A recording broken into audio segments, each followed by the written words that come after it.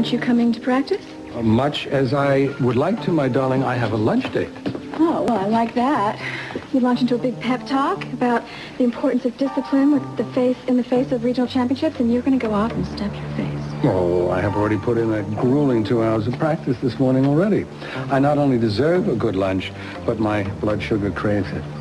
However, if you go out there and work really hard, I will see to it that you are treated very specially for dinner tonight. How's that? Well, how are you going to know if I worked really hard? What? Or do you have somebody out there keeping tabs on me?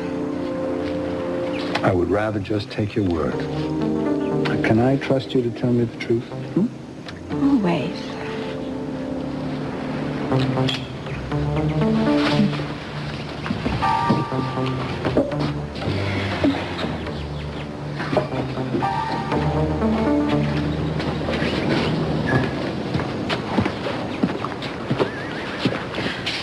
That scare you?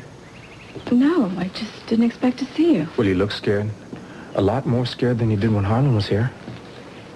What is that supposed to mean? You tell me. But from where I was standing, you two acted like the perfect couple. He's the perfect husband, you're the perfect wife.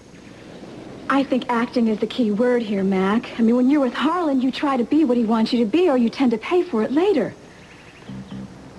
Why are you looking at me like that? When he said he missed you, I almost believed him. Good God.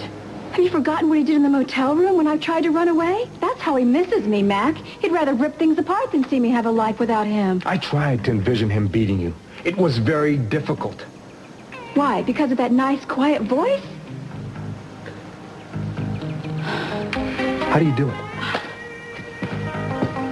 Do what? This acting thing you're talking about. To look at you, I mean, I could have never known that he followed us. You smile at him, he kisses you, you kiss him back. What else was I supposed to do? We don't act like I enjoyed it, for God's sake. I'm not jealous, Gretchen. I'm just confused. About what? About whether a man who claims to love you this much deserves to die. I may hate him for what he's done to you, but does that mean I have the right to take his life?